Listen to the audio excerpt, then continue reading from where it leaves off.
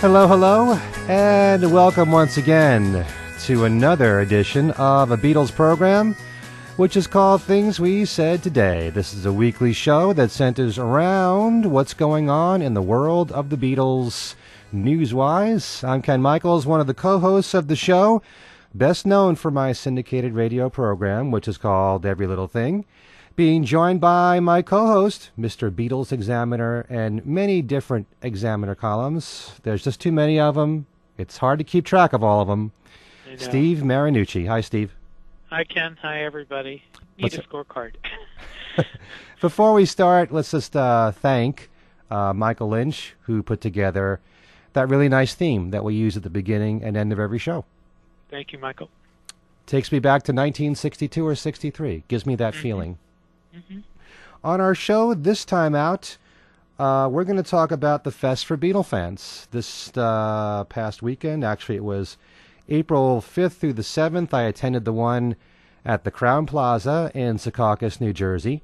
And this is something that's been, a ritual for so many Beatle fans through the years. In fact, next year, the Fest, formerly called Beatle Fest, will be celebrating its 40th anniversary since it started.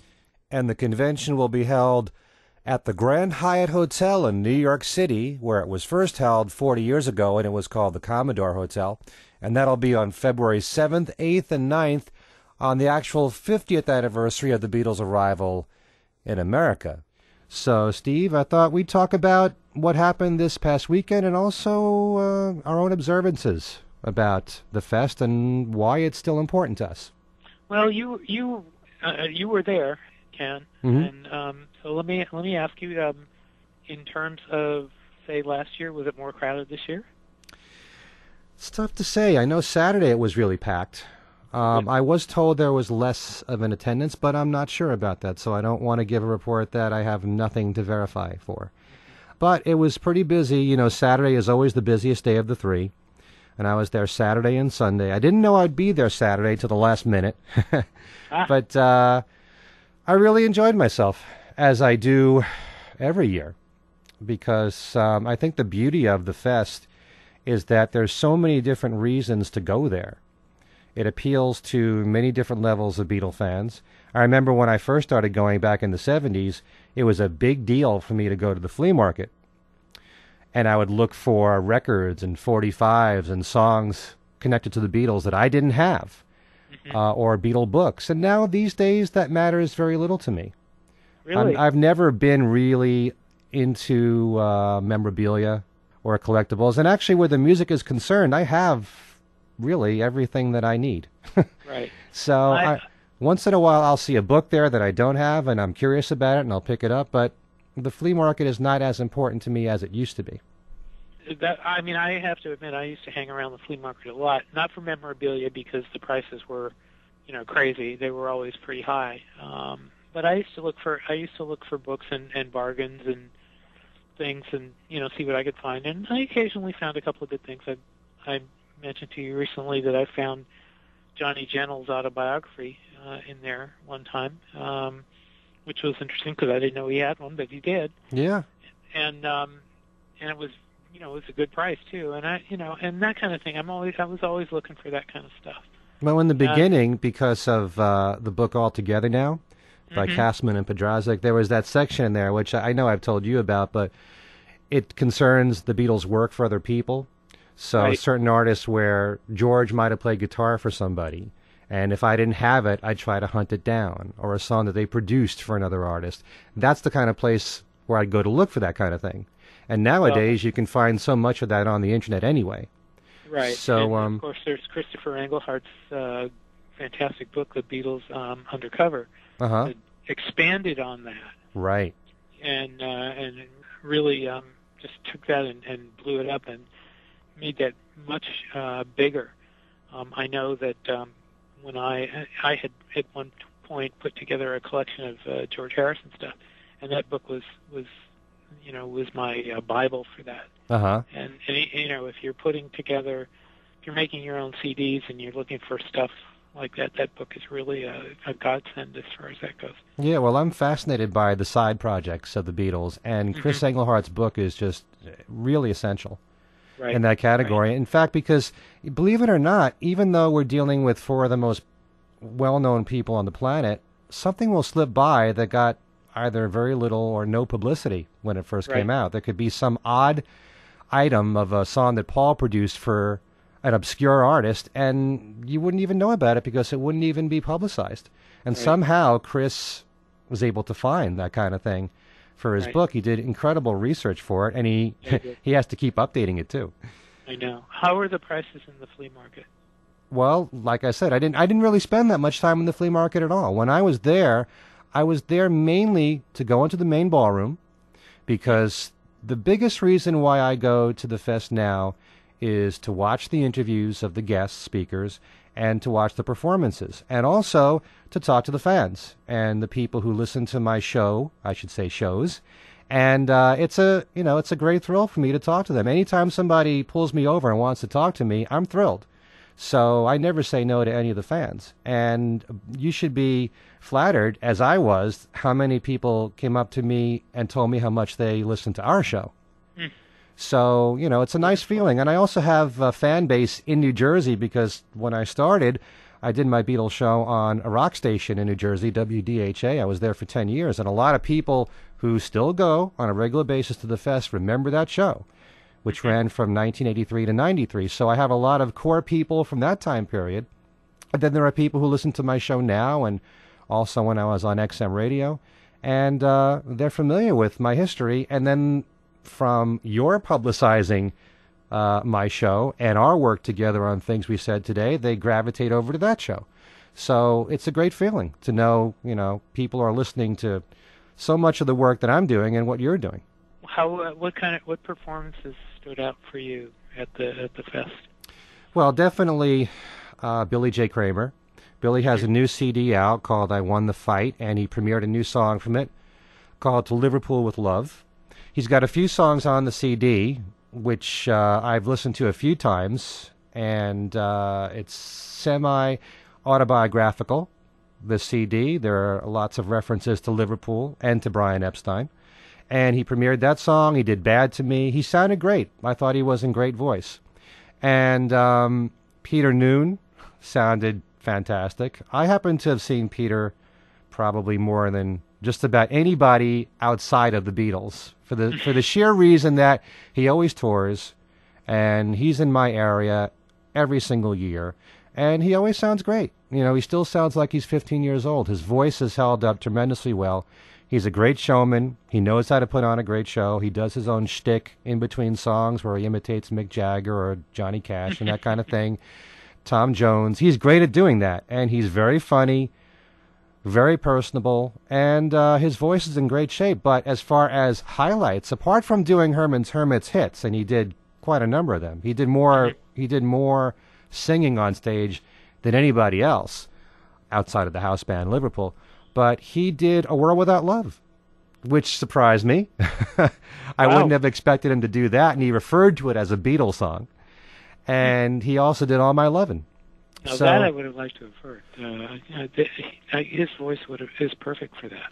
Yeah, and I've seen Peter so many times, and I can't recall hearing him do a Beatles song in concert. And he's a major fan. Right. Well, I was going to say there's a for anyone, and I mean I'm probably the last one to know about it, but just this year I discovered on Amazon a 1966, I believe, concert by Herman's Hermits on DVD. If you and I can't remember the name of it, I believe it was in Australia, and it's a Region 0 DVD, which means it can be played here, and it's a great concert. If you have Amazon streaming, it's available free to see. But it's Herman's Hermits at their prime, right? So yeah, if you like that kind of stuff, it's worth checking out. But yeah, I have to say I've never seen Herman, and I really, I'm really kicking myself over that because I would really like to see him once. Well, I go to a lot of concerts. My family, their main passion is music, and we go to a lot of concerts, and we see a lot of veteran acts, and it's very important to us to show support for these people because you don't know how much longer they'll be around, and you want to show support for them because it also makes them feel like there are people who still want to see them. So Right. Peter is always playing every single year, and probably the reason why he still sounds so great is because he keeps his voice in great shape by constantly performing. He Yeah, doesn't stay away from it for too long, you know?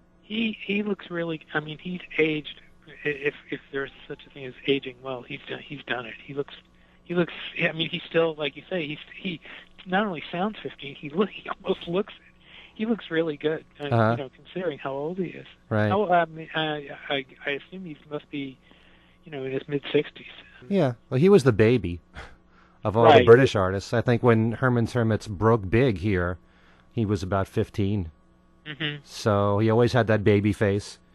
Right. And, you know, it's a great show. If there are people listening to this show who have never seen Peter Noone, you should see him because he really, he gives you a great show for at least an hour on stage, and he'll make you laugh, and you'll be surprised at how well he still sings. And, you know, and the songs are performed really well by him and his band. And also another big highlight for me was seeing Tom Scott on stage. Okay. And he did with the band Liverpool, the house band. They did Listen to What the Man Said, and he also did Oh My My. And so these songs that he's known for having played for with the Beatles, and he talked a lot about working with George Harrison. And the interviews also between Peter and Tom Scott were really good. The only guest that I unfortunately didn't have a chance to see because of the timing and all was Ken Scott, and I regret that. But Tom Scott was a great guest to have, and he had said something to the effect that, and this was really surprising to me, that the reason why he started to work with George had nothing to do with his background in rock and in jazz, but rather the fact that he developed an interest in Indian music, and especially in the tabla. And he learned from someone how to play the tabla, and that person was someone that George knew about, and he found out about Tom Scott that way. So, you know, despite the fact that Tom Scott is one of those people, like so many studio musicians, who have loads of credits, and it seems like he's played with everybody, the main reason why George selected him had nothing to do with those people. It had to do with the fact that he loved Indian music and wanted to study the tabla. That's interesting. So, and Tom went on to perform with George on the '74 tour, and he's on several of George's albums, and also on the Ringo album, and like I mentioned, Listen to What the Man Said. And there was a very interesting story that Tom said that he just got a phone call out of the blue that Paul wanted to know if he'd be interested in playing on a song for him, like he's going to say no. Right. But Tom then said, "When does Paul need me?" And then there was a pause on the phone, and then he was asked, "How about now?" So he had to just stop whatever he was doing, go down to the studio, and what you hear on Listen to What the Man Said was what Tom had heard for the first time. It wasn't even a first take of a solo. It was what he was running through. He was just playing along to the song. Wow. And then he asked everybody else, "Okay, let's do a take." And they all said, "No, that's it. That's the take." So it's pretty amazing that a solo that we've heard all these years, that we cherish, and it's a big part of the sound of that song, was something that, you know, it's just something that he heard. He's learning the song, actually, as he's playing it. Right. So that's pretty remarkable. And he also said that when he went to the studio there, in the studio, while they were working on this song, he noticed there was Mickey Dolenz, Davy Jones, and Tony Orlando there. In pretty good company, I would say. Yeah, that's interesting. I hadn't heard that Mickey and Davey were at any of those things. That's interesting. There's probably still a lot of things where the Monkees are concerned that we don't know about, where they're connected with the Beatles. That's true. That's true. Getting back to the dealer's room, and this is probably an old question because of the fact that, I mean, he doesn't allow them anymore, but did you see any bootlegs in the dealer's room? I don't know. I didn't look for them. I might have spent. I'm sorry. I mean, this is not where my interest lies these days. Okay. The only reason I go to the flea market is to meet people that I know are there. Like David Bedford was there. He's the author of Liddy Pool. Jim Birkenstadt, who's the author of the new book on Jimmy Nicol that we just interviewed. I go to meet those people. I don't really go to hunt down anything. Well, let's talk about the authors then. We interviewed Jim Birkenstadt, and you saw what did David Bedford have to say? Well, he's there also to promote a new book that he's been working on called Fab 104, which he's hoping will be out in June. And there's a really good premise behind this book, and it's mainly about 104 people that have played a part in Beatle history, and many of them you either have never heard about before or have heard very little about, who have played some kind of part in Beatle history. People that the Beatles grew up with as kids, or maybe someone that might have taught George a few lessons on guitar or something. There are these interesting anecdotes. And then there are some obvious ones, like a Tony Sheridan, but there's a lot of people that many of us have never heard about before. And so the purpose of this book is to focus on many of the people that had some kind of an effect on the Beatles and their history. And so I think that's a great idea. That is a great. Was the book out at the fest, or is it still? Has it yet to come? No, well, there was like a sample book, but it hasn't been pressed yet. But I got to see what it looks like, and it's very impressive. So I could tell David from the book Liverpool, he does a lot of research. He puts a lot of effort behind what he does, and a lot of care behind it. So it looks like it's a very promising book from him. Well, I mean, I was very impressed with Liverpool. I thought it was fantastic. Yeah, I'm really a big fan of that book. And then Jim had Chaz Newby there. That's right. And what happened? What happened there? Well, Chaz actually got to perform on stage with Liverpool and play bass on a few songs. Oh, wow. Which was really nice. And he, from what I understand, he still keeps at playing the bass, and he still plays locally. You know, it's not a career for him. It's just a fun thing that he does on the side. But he was very nice as a guest and for an interview. You know, and he basically was saying that, you know, there were 4 dates that he played with the Beatles in December of 1960. And for those that don't know, this was at a time when Stu Sutcliffe decided to stay in Hamburg to be with Astrid Kircher. Paul hadn't become the bass player yet, so they needed a bass player. And they had a couple of dates at the Casbah, and they had one very famous one at Litherland Town Hall. And he was asked a question about that because that's supposed to be this big pivotal moment when everybody noticed that the Beatles were a great live band. He didn't sense that that was this amazing moment in time. You know, for him, he got to be in the band mainly because he was a friend of Pete Best, but he knew a lot of the same songs that the Beatles were doing. There wasn't, I guess, that much of a reason to rehearse. A lot of it was just the same 50s rock that they loved, Carl Perkins and Chuck Berry and whatever. So he just thought that the crowd there was a bit more responsive to the music. But it wasn't like this crazed atmosphere like, you know, you sometimes led to believe that show was. So that's just his own observance, you know, of the whole thing. But just the fact that there's someone that's another part of Beatle history. There's a lot of people that played with the Beatles for a brief time or got up on stage with them, you know, for a few shows. And that's the kind of thing that David Bedford is just so good at, you know, doing some research on and finding more about that. Mm-hmm. And probably Mark Lewison will have something on these people, too, I would think. Yeah. But again, these were some of the highlights. And I also want to make sure that I say that on Sunday, the Newtopians performed. And they were one of the biggest highlights of the whole weekend. They blew everybody away. I was there in the audience, and I think the crowd was so into it because most of them had never even heard of them before. They didn't know what the concept was behind what they were doing. And we just had Rex Fowler on our show talking about the Newtopians, and they do these really nice arrangements of John Lennon songs, Beatles and solo, and it's you know, a big band. I think it's 8-piece, something like that. But they have different vocalists. The arrangements are very different, more of an acoustic treatment, and the crowd really loved it. And many times they got standing ovations. And I could also see that when Rex gave the website's address, which is thenewtopians.com, a lot of people were writing it down. And by the end of the weekend, Rex told me that they had sold out of the CDs. I mean, it was really an overwhelming reaction to their music. I think the crowd really dug it.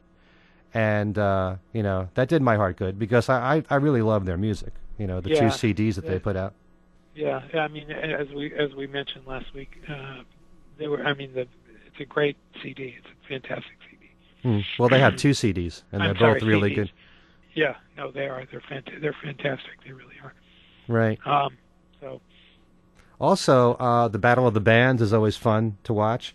And there was a band that won that's called Rock Show. And this is a band that's based partly out of Brooklyn, New York, and partly out of Staten Island. And they did silly love songs to a T. And when they went back on stage, they did an encore, and it completely blew me away. They did Got to Get You Into My Life, but they did it the way Earth, Wind, and Fire did it. Mm. These are really young people in their 20s, and again, it's probably like an 8-piece unit. They have a few horn players in there, and they sounded just like Earth, Wind, and Fire, like their arrangement. And I've always loved that cover of the song. So that's a band that I would love to see if they did gigs in our area. So that was another big highlight for me. And also, I was a part of a couple of panels over the weekend. On Sunday, there was one that I moderated with Al Sussman and Tom Frangione, who both write for Beatles Fan, and Tom works with Joe Johnson for Beatle Brunch, and does a lot of work for the fest. And we talked about the Wings Over America box set coming out, and also it was a general discussion about our favorite McCartney tours through the years. And we got a great reaction from that. There were a lot of people in the audience that were very passionate about what they had to say about Paul, and what they'd like to hear him do live, and making a comparison going back to the Wings Over America days, that was a time when almost everything he did was a Wings song or post-Beatles. He only did 5 songs that were Beatles songs in that tour, and nowadays it's very much very Beatle heavy. So the crowd had their own input right there. So we made our own observances about McCartney's tours through the years and talked about what were our favorite tours, and that was a lot of fun. And then I also was involved with another panel with Al Sussman and also Bruce Spicer, who's written a lot of great books on the Beatles, and it was all about country music and the Beatles and how the Everly Brothers and Carl Perkins in particular were a major influence on the group. Just out of curiosity, what was your favorite McCartney tour? 76. 76? Yeah. Well, when you study his entire catalog and you realize all the great stuff he's done on his own, I want to hear more of that. And that doesn't mean that I'm dismissing the Beatles, obviously. That catalog is the greatest group catalog of all time. Right. And, I love the fact that he embraces the Beatles with his solo music. I just think that there are a few select songs from the 70s that Paul does every time, like Band on the Run and Live and Let Die and Jet. Sometimes, maybe I'm amazed. And then he'll do his new music, and there's very little in between. So, and he'll play stuff from his new album and rarely ever repeat those songs on the next tours. Yeah. So, it's very Beatle heavy, and believe me, when he does Beatles stuff, especially Beatles songs that he's never done live before, or hasn't done since the Beatle days, like when he brought back Day Tripper, I'm very excited about that. I love when he does Beatles stuff that he's never done live before. They're definite highlights. Oh, Blah Dee, Oh, Blah Da. Took forever for him to do that live. That's a song you should do live. But there's so much that he's done on his solo career that he's dismissed, or, I just wish that he would show more pride in that. And it's very difficult to have a proper balance of it all, especially when you're doing shows in stadiums and you've got 50,000 people there, and many of them don't really know a lot of the solo music. Right. Because I was going to say, the first time I saw him was 1990, and I really wish he would actually do some more of that stuff. I mean, there were some good songs on that tour that he hasn't brought back, and so. You mean the solo stuff from Flowers in the Dirt, in particular? Yeah, the Flowers in the Dirt years. Not that I want to hear P.S. Love Me Do Again, but I mean, there's there's some good stuff from around then that I wish he would bring back, and maybe he will as time goes on. But, well, that's the thing. I mean, a song like My Brave Face is a great song. Right. A song like this one, to me, is a great song. We Got Married, I think, really worked well as a live song. Since that tour, he's never done those songs. Right. He does the Off the Ground material in the 93 tour. He hasn't done those songs since. Actually, he brought back Hope of Deliverance a few times recently. But for the most part, after a new album, he doesn't go back to those songs. And Off the Ground is another song that is such a great song, and it'd be nice to hear him do that again. But I love the fact that the crowd there was really into that discussion, and they added their own input, and certain songs that they wanted to hear Paul do, that either he's never done before or he hasn't done, especially since we talked about Wings Over America. There's so many songs from that tour, like Silly Love Songs, for example, that he's never done since. So, you know, it was a very interesting conversation, and it was great to see the crowd really get into that. Oh, and I suspect we will see some Wings songs on the Out There tour. I would be very shocked if we did not see some new ones. Well, one of the things that I failed to mention at this particular panel discussion is, and it is a disappointment to me, is that as these remasters come out, Paul is not necessarily addressing them in his tours. When Ram came out, I know he did Ram On around the time at some of his shows, and he was doing it before the Ram remaster came out, and he did Too Many People back in 2005, but, you know, he could have done a few songs from Ram as the remaster came out. He could have done something from McCartney or McCartney 2 when those remasters came out. Right. Doesn't mean that as Wings Over America gets remastered and comes out the end of May, that on this tour there's going to be a lot of songs from the Wings Over America tour. It doesn't mean that. You just don't know with him.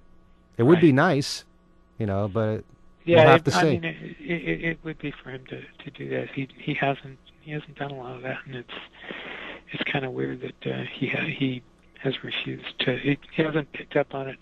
I mean, I wrote a long time ago suggestion, and somebody I think he actually addressed it as to whether he would do a full album on a show. Right. And he said no, and that's too bad, because I think that would be a great show to pick an album. Maybe it's just too hard to put something like that together and do one album, or maybe he would want to do a bunch of different albums every night, and he'd probably go through all that work. Yeah, but, well, I think that he feels that it's boring because it's predictable. You know what the next song's going to be.